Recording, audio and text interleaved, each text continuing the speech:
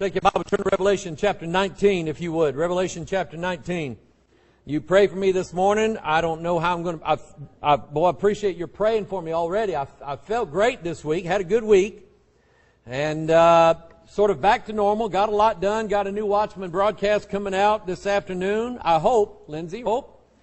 And so anyway, after church, we'll work on that and come back and be with us tonight. 4 o'clock is when we start our Sunday afternoon service. We made it earlier. That allows some of the older folk who don't like to drive at night to be able to be part of this. And so for you to come, and I'm going to continue the message and the teaching on hell and what does the Bible say about it. By the way, at this church, we don't disbelieve what God said. If God said hell's hot, then that's what we believe. Amen. And if your mama or your told you not to touch the iron because it was hot, were they lying? Because you tried it, right? Or this is my favorite. You go to the restaurant, you order your food, and they come out wearing these big old mitts and these gloves, and they say, now be careful, this plate is hot. The first thing you do is go, ow, that's hot. Waitress is going, I told you it was hot.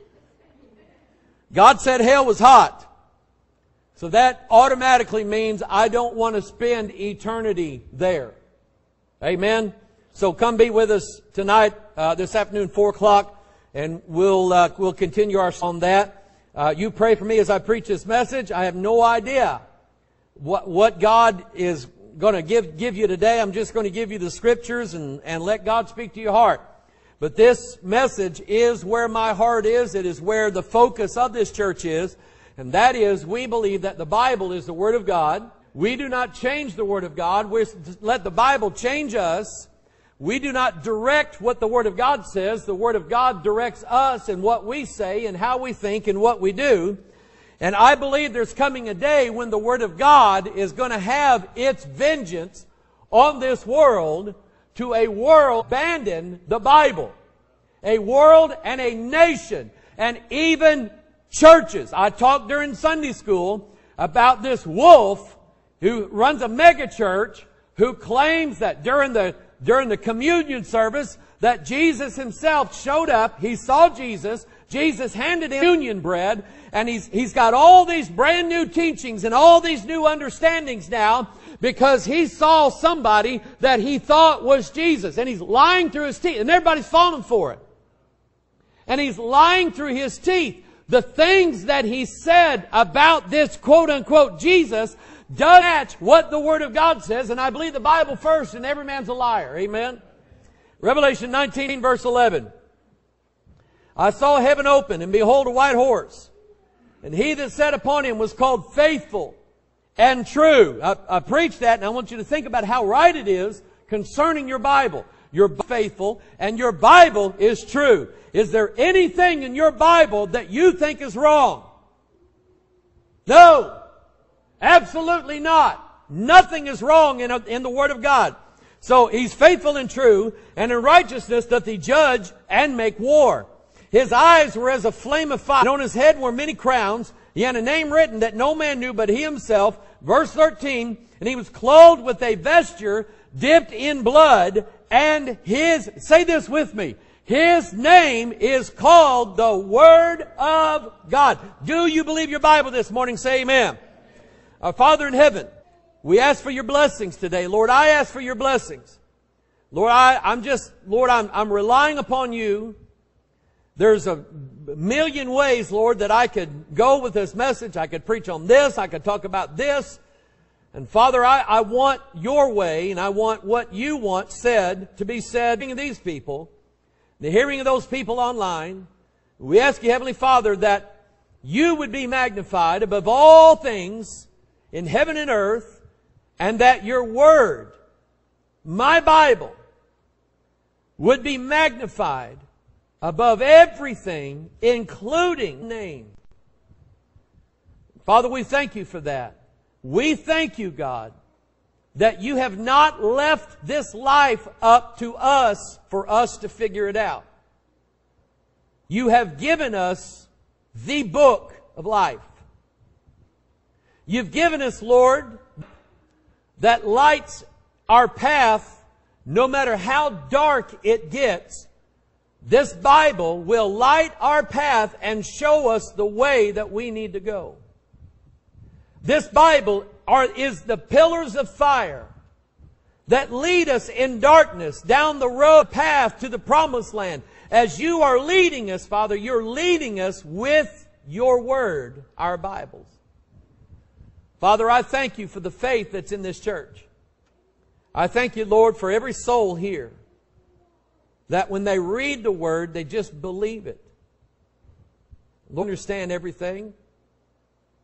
We can't comprehend, Lord, some of the deep things that are inside this book, except by way of the guidance of your Holy Spirit.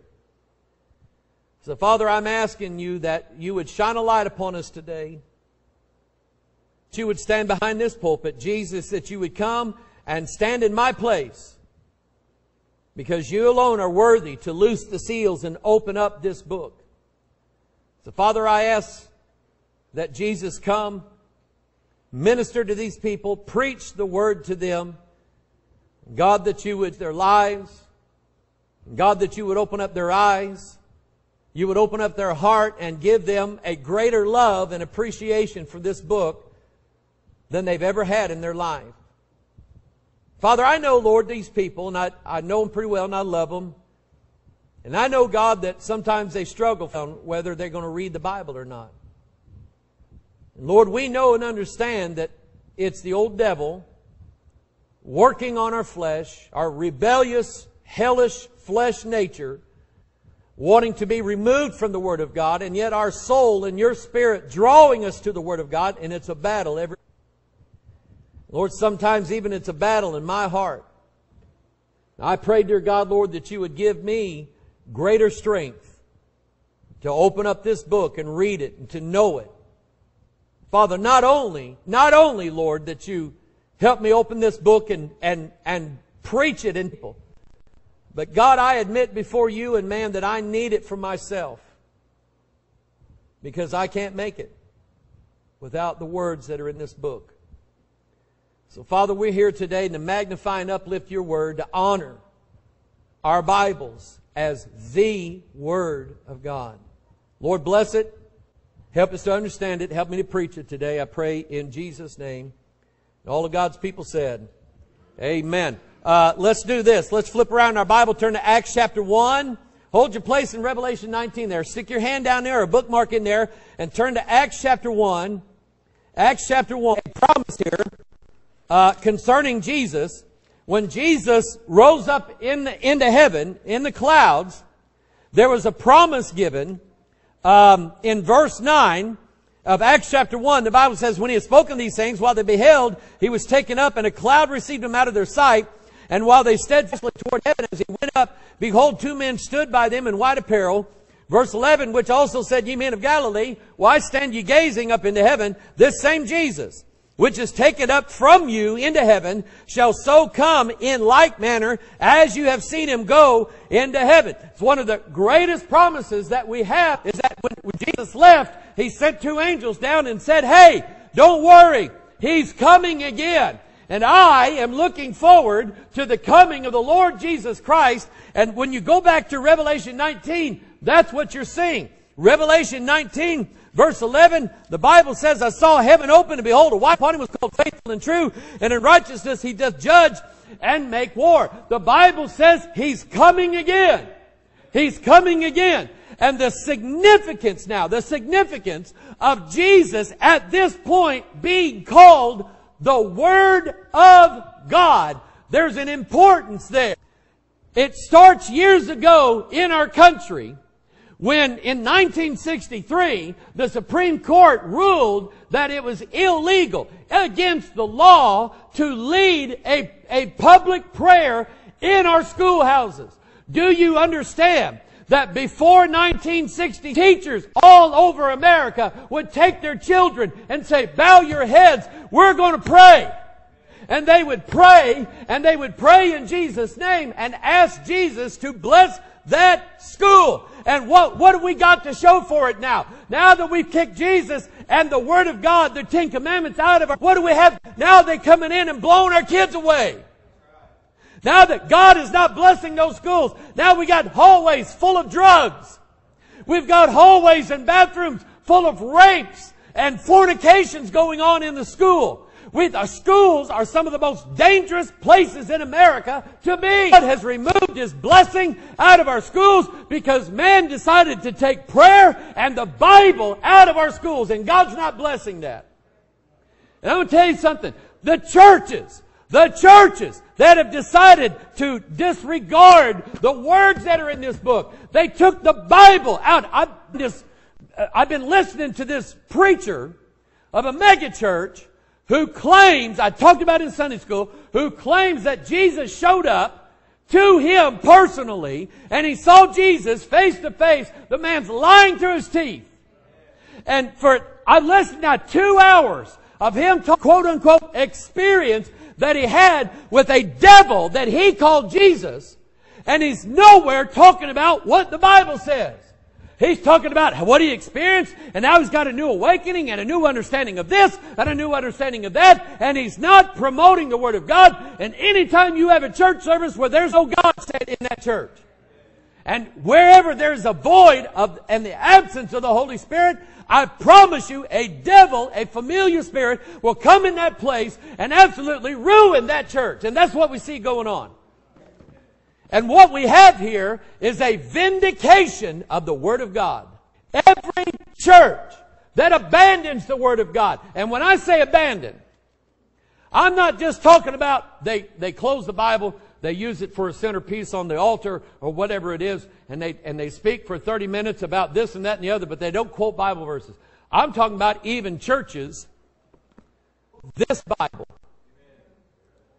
We believe in the King James Version, 1611, this is the Word of God. It has 0 mistakes in it. It is living. It is powerful. It can seek out things in your heart and find things that you don't want found out. This Bible can do that. This Bible can save your soul. This Bible can bring... Hey, how was it that Jesus brought Lazarus back from the dead? Did He wave His magic wand? Did He rub miracle oil on him? Essential. Did He put... What was that? Where they put one of them candles in your ear and they light it? Burn all that junk out? Is that what He did? He did what? His Word raised the dead man back to life. This book's got power in it, amen. And I want you to get this. Jesus is the Bible, and the Bible is Jesus. Who in here can say that? Jesus is the Bible, and the Bible is Jesus. Look at that verse again up on the screen. His name is called what? The Word of John. We got a double witness here. Turn to 1 John. Maybe here in a minute I'll get to my notes and I'll start preaching. 1 John chapter 5. What verse are we looking for? Come on, you ought to know this. Verse 7, there are 3. Say this out loud with me. For there are 3 that bear record in heaven. The Father, the what? The Word, and the Holy Ghost. And these 3 are one. Do you believe that? Turn to John chapter 1. John chapter 1.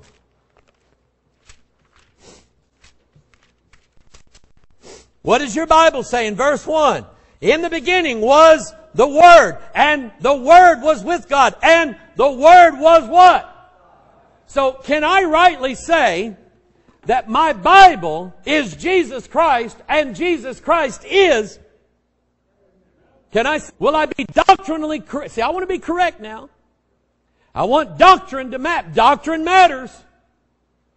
And if I say, this is God, this is everything that God is, this is not just words that God sent, this is His Word. And God did not leave us alone and just let us make Christianity up as we go. He gave us the book to follow.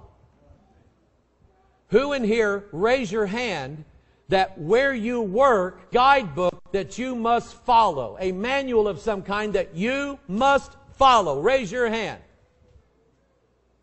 All over the building. Every place of employment in America has got some sort of, I don't care if you flip burgers at McDonald's. In fact, they don't flip them anymore, do they? Back when I worked 2 days at McDonald's, so I had experience with it. Now they just press them down. But back when I was doing it, back in the old days, we used to flip them by hand. We had to mash them down. And you know what? That was all written in a manual that I had to learn how to flip burgers. And I want to tell you something. If we're not doing it by the book is coming one of these days and is going to have His vengeance. The book's going to have His day. Turn to Exodus chapter 32. Turn there. Exodus chapter 32. See if you can beat me there. Exodus 32. Come on. You ain't there already. Oh, look there. Exodus 32. Exodus 32. Watch this now.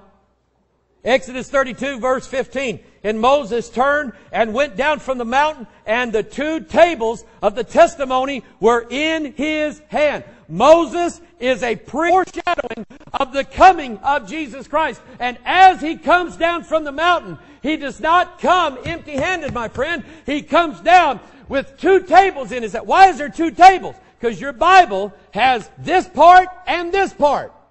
The Old Testament and the New Testament. God speaketh once, yea, the Bible says.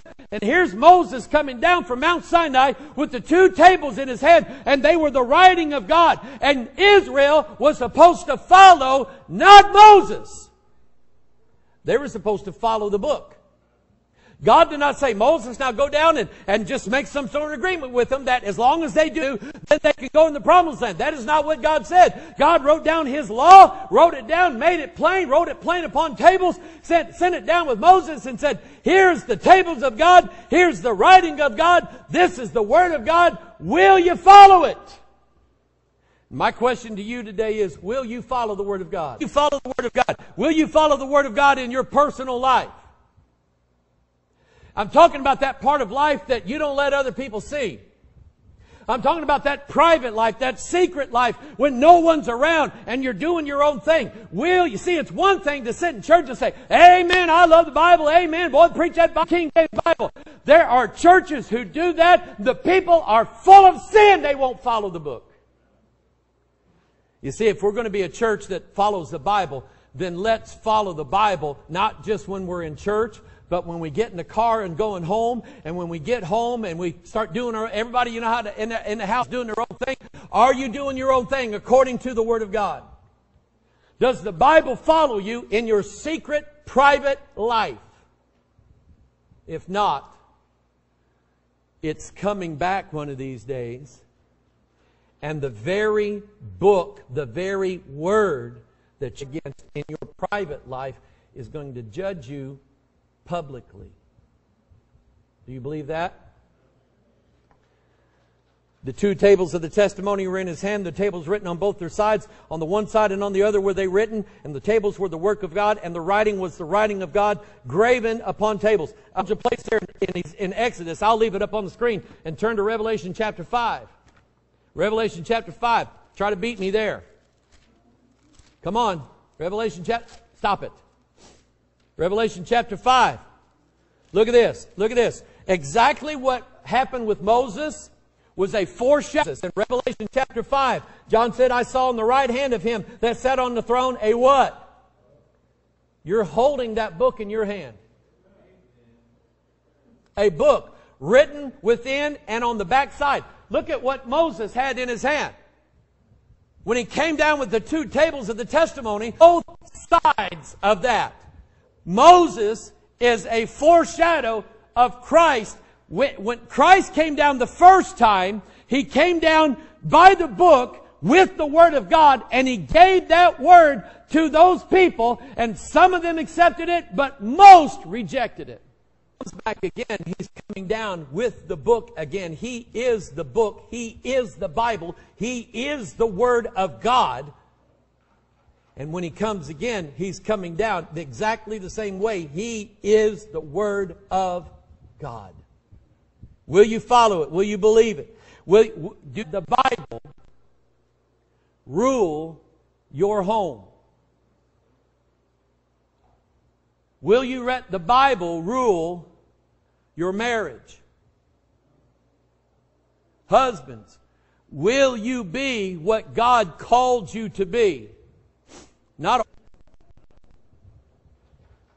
Does the Bible give you an allowance to smack your wife? No. Fact of it is, if you ever lay a hand on her, somebody ought to pop you a few times.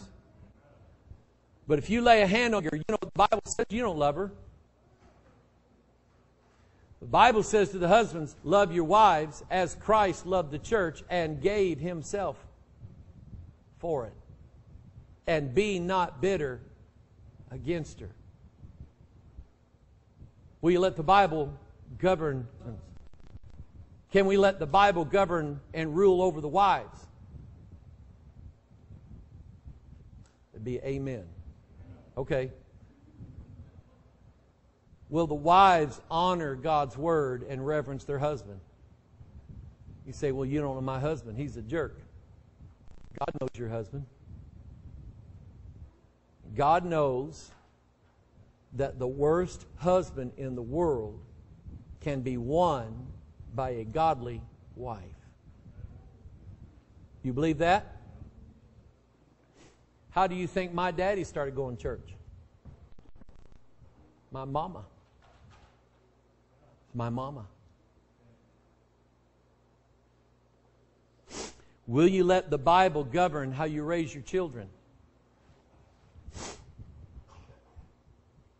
What's wrong with America today? Who's raising their children according to the Word of God? Nobody is. I won't say nobody. Most people are not. Does the Bible say that we ought to use a rod on our children? Yes. Does the Bible say that we should put them in time out? No. Does the Bible say that it's okay for the fathers to be mean and spiteful to their own children? Fathers, provoke not your children to anger, the Bible says. You can be a disciplinarian and be mean about it in your guts because you provoked them to anger is all you did. Ain't that a shame? Will we let the Bible govern how we are at the workplace? We're getting into it now. Where the Bible teaches us as workers to accept the pay and not fuss and moan and whine and complain all the time. Which is better? For you out and let God promote you and bless you, or stomp your foot, threaten to walk out, and say, I want more money or I'm going to walk out of this place. Which is better? Let me ask you this. Which is God's way? Normally think that way in America anymore, do we? There's issues of life that you deal with on a daily basis that you must put into practice what God says in His Word. Because He is coming to judge every single one of us, including me. And I'm not your judge. I wouldn't want you being my judge. I've already worried sick enough because I know I'm going to be judged by what's in this book. And I'm scared to death. Because I know there are things that I have not kept in God's Word. Amen. Back in Exodus 34. By the way, when Moses came down from the mountain with the tables in his hand, he did it twice. He's 2 34:27. And the Lord said unto Moses, Write thou these words, for after the tenor of these words I have made a covenant with thee and with Israel. And he was there with the Lord 40 days and 40 nights. He did neither eat bread nor drink water. And he wrote upon the tables the words of the covenant, the 10 commandments. Verse 29, And it came to pass when Moses came down from Mount Sinai with the two in his hand, when he came from the mountain, that Moses wist not that the skin of his face shone while he talked with him. Look in your Bible in Matthew 17. Matthew 17. See if you can beat me there. Got it? I beat you this time, Alicia. And after 6 days, Jesus taketh Peter, James, and John, his brother, and bringeth them up into a high mountain apart, and was transfigured before them, and his face did shine how? As the sun, his raiment was white as the light. Turn to Malachi chapter 4. Malachi chapter 4. What does your Bible say? I got there. I beat you. Malachi chapter 4, verse 2. But unto you that fear my name shall the Son, capital S, U-N. That's not a typographical error. He meant the Son. The Son. Jesus said, I am the light of the world. You cannot stare at the sun. Amen. And you cannot stare in the face of Jesus. It's so bright. Amen. Of righteousness. Arise with healing in His wings. By the way, when Jesus comes, He's the Word of God. Do you know what He's going to do to this earth? He's going to heal it. I just got this little idea of how the 1,000-year reign is going to be. Number one, all the greedy politicians are gone. Number two, there is no health insurance. Do you know why? The Word of God, He said He sent His Word and healed them. I believe that Jesus is going to heal the diseases of mankind on this earth, and you won't need health insurance. You won't need Obamacare. Amen. The stuff that I like to see, when Jesus comes, He is the Word of God, and He's going to rule according to what's in this book. You know what He says? Hebrews chapter 10, Lo, I come. In the volume of the book, it is written of me to do Thy will, O God. He's going to do it according to the book. Second, look at this. Thessalonians 2. You can turn there, but I got it up on the screen. The Bible says, For the mystery of iniquity doth already work. I'm working on a little Watchman script called The Mystery of Iniquity. The mystery of iniquity doth already work. That's about the Antichrist. Only he who now letteth will let until be taken out of the way. And then shall, whom the Lord shall consume with what? How's He going to destroy the Antichrist? The spirit of His mouth. Is that his bad breath? Did Jesus have halitosis? No. The words that come out of His mouth is what? Number one. Watch this now. Let's say in this church, there's a little piece of the man of sin. Right? You know what it is, don't you? I'm going to have everybody stand up and confess what that... No, I'm not going to do that. You've got a little piece of that man of sin in you, don't you? What will do when you start reading it? It'll reveal it.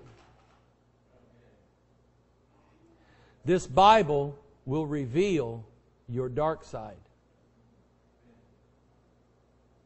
And when you get sick of it and tired of it, you know what the Bible will do? Consume it. So that you're not that man of sin like you used to be. Roy? Roy! He's on guard out there. I know he is. Did the Word of God destroyed it? Hadn't had a drop in how long? 29 years. You'll make it. You know why? One day at a time, he reads his Bible. I remember a guy named Max Palmer. Max Palmer came to this church back in 1982. Max Palmer was in the Guinness Book of World Records for being one of the tallest living men. He was 7 foot 11 inches tall. He started out life as a wrestler. Then he starred in some of these monster movies they made back in the 50s. You know, them real cheap ones? They got him because he was tall. Max Palmer had money. He had fame. He had all the alcohol he could drink. He had all the women climbing all over him because of his size. And he had so happy that he checked himself into a cheap hotel one time with a whiskey bottle and a pistol, and he was going to take a drink, and he was going to put that pistol in his mouth because he was so happy with life and blow his brains out.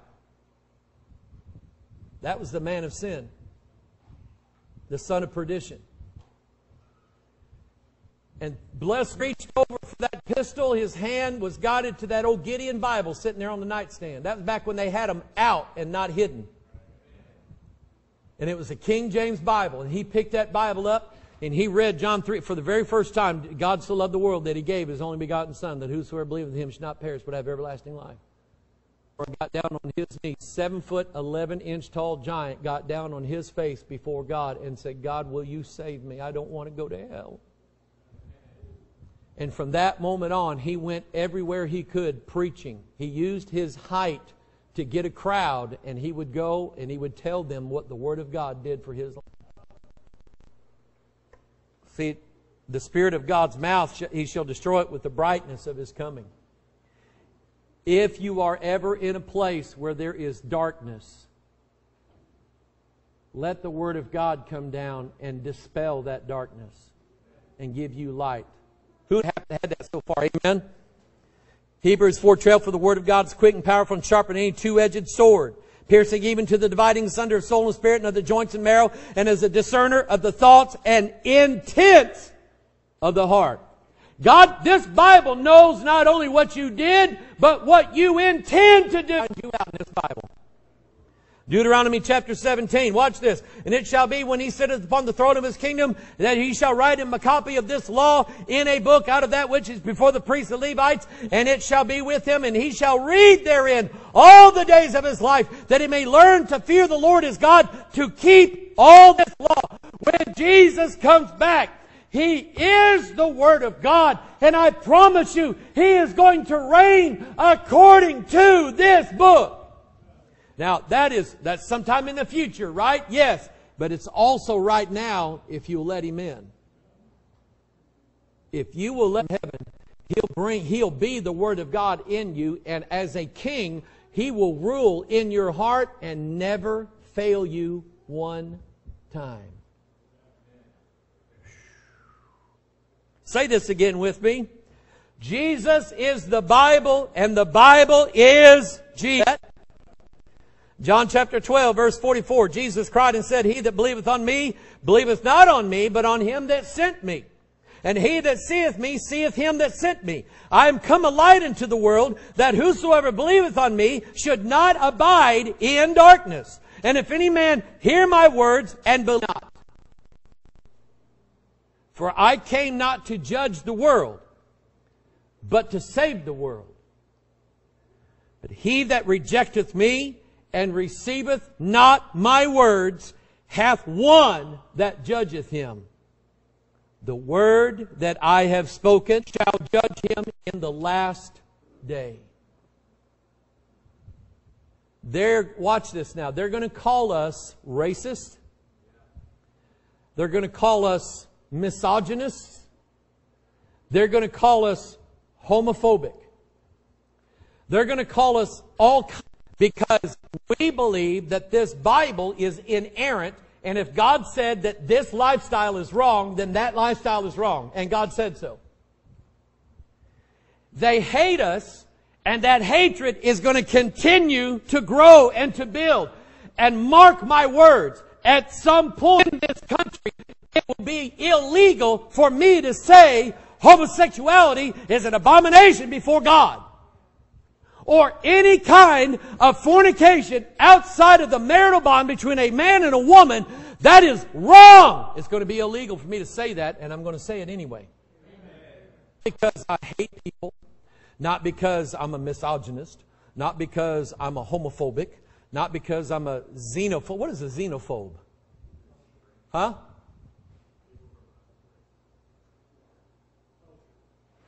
So I don't like people of other cultures? People. I just don't happen to like some of their food. Okay? That doesn't make me a hater. But those are going to be the accusations. And it's not us that's judging anybody. It's these words. that's against this Bible. And this Bible then is going to judge them on what this Bible says. So let's let the Bible be the Word of God and let it do what it's going to do. Amen? The Bible never fails. Isaiah 55, verse 5, neither are your ways my ways, saith the Lord. For as the heavens are higher than the earth, so are my ways higher than your ways, and my thoughts than your thoughts. For as the rain cometh down, and the snow from heaven, and returneth not thither, but watereth the earth, and maketh it bring forth and bud, that it may give seed to the sower and bread to the eater. Verse 11, so shall my word be that goeth forth out of my mouth. Return unto me void, that shall accomplish that which I please, and it shall prosper in the thing whereto I sent it. Now I want you to think of two things. Number one, your Bible, and number two, Jesus, because Jesus is the Word of God. God sent His Son the first time to do exactly what God wanted Him to do, and He did it. Moon of Korea said that Jesus failed to do what God wanted Him to do when He came. It's a lie. He's not capable of failing. He's the Word of God. And if God sent the Word of God to do something, then the Word of God will do something. And when the Word of God is coming again, what God told Him to do. Now you take that and you apply that to your life. This Bible is powerful and it's right. And if God sends His Word into your life to do something, you can count on it, it's done. Do you believe what God said? Somebody say amen. Proverbs chapter 30, verse 5. Every word of God is, and He is a shield of them that put their trust in Him. Add thou not unto His words, lest He reprove thee, and thou be found a liar. Don't add to God's word. Somebody say amen. Things like the Book of Mormon. That is adding to God's word. The Watchtower Bible and Tract Society. Adding to God. Donald Walsh wrote a book called Conversations with God. This guy had a spirit pretending to be Jesus, talking to him. You know what the Spirit told him? That he believed it was Jesus. You know what the Spirit told him? That the Bible and books on religion do not actually convey God. The truth of God can be more felt than it can be read. That's a lie. It's a setup.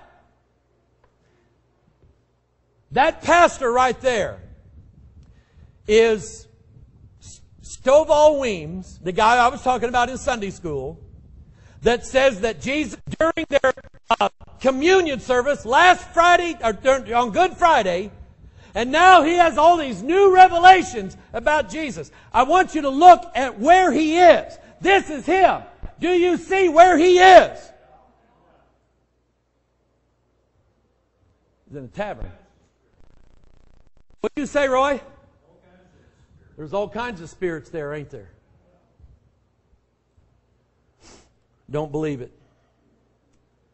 Man shall not live by bread alone, but by what? Every word of God. Isaiah saith, Lord, who hath believed our report? So then faith cometh by hearing. I'm kind of moving through this fast because I know it's late. The Bible says in Ephesians chapter 6, wherefore take unto you the whole armor of God, that you be able to withstand in the evil day, and having done all to stand. Stand therefore, having your loins girded about with truth. That's your Bible. And having on the breastplate of righteousness, that shod with the preparation of the gospel of peace. That's your Bible. Above all, taking the shield of what?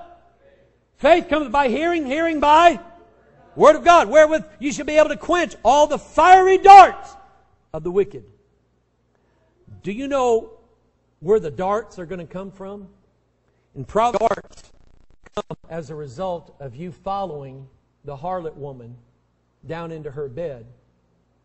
And while you're wrapped around with Mystery Babylon, that's when the devil's throwing the darts. He's going to strike you in the liver. Once you get shot in the liver, you're done. Now you listen to me. This of faith. Do you believe what it says? So, do you believe that this preacher saw Jesus? I don't, and you shouldn't. Because Jesus said, if any man say, lo, here is Christ, or there, it's the Bible or Bill Nye the Science Guy.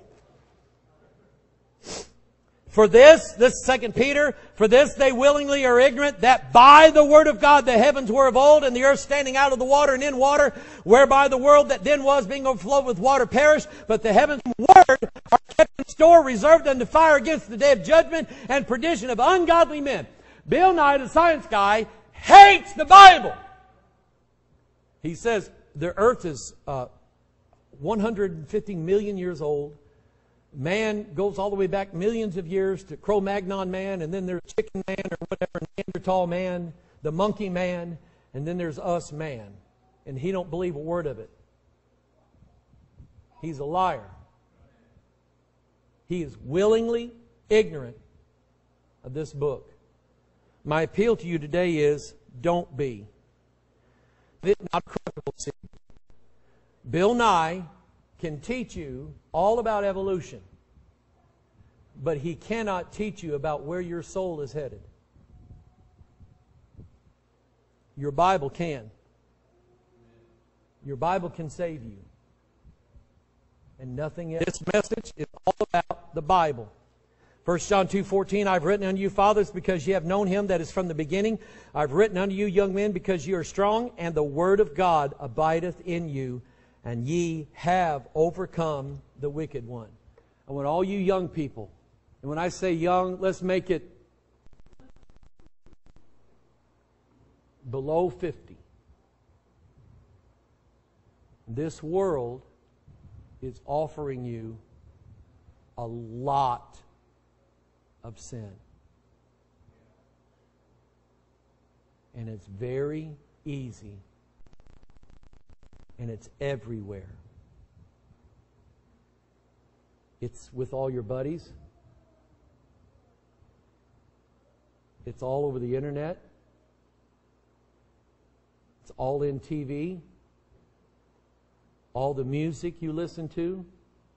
Am I lying? The music that you're listening, the music that's out there right now is full of sin. And the devil's just singing to you his little songs. And as he's saying, come and sin with me. Come and sin with me. It's so easy. That's the song. I just made that up, by the way. And the only defense that you'll have is this. See, it would be great if, let's say, you didn't want to sin anymore, and you tied them to your arm, handcuffed them to your arm, threw away the key and said, everywhere I go, you're going to go.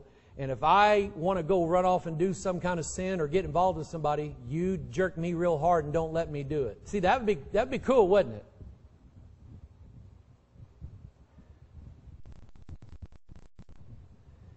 But it would be better if you would just bind this word to your heart. Thy word have I hid in mine heart, that what? I might not sin against thee. Bind it in your heart. Because it's coming back and it's going to judge everybody based on what it says. What does that say? Is that what they did in Sunday school? Thy word, turn around and show that to everybody. Thy word have I hid my... Bow your heads.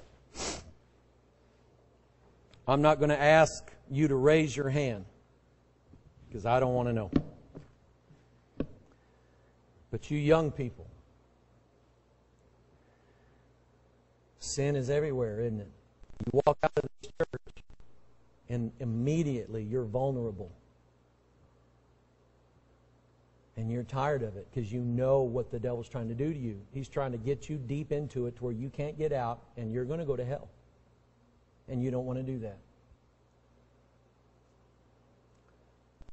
What I'm going to do, instead of you raising your hand, I'm just going to assume that everybody under the age of 50 would raise their hand. Because you know what I'm saying is true. And for you folks over 50, then it's pride. That's what you deal with, pride. Nothing to deal with anything else. But I want you to pray right now where you are. This is the invitation. You're going to stay right there. Or if you really want to come down here, that's fine. I'm not going to stop you. But you're going to pray right now. You're right now. Heavenly Father, I love these people. I love them. And God, I know what they deal with. I know these young men. And I love them. I love them to pieces. But what's out there? It's very alluring, very attractive. And it's easy to fall into. And Lord, more than likely, we've all done it. Felt the trap that was laid for us by that sin, by that iniquity. And we don't want to be a part of it. Father, I pray, dear God, that there would be a Bible in this church today. A renewing of reading, meditating, praying over, praying about, memorizing.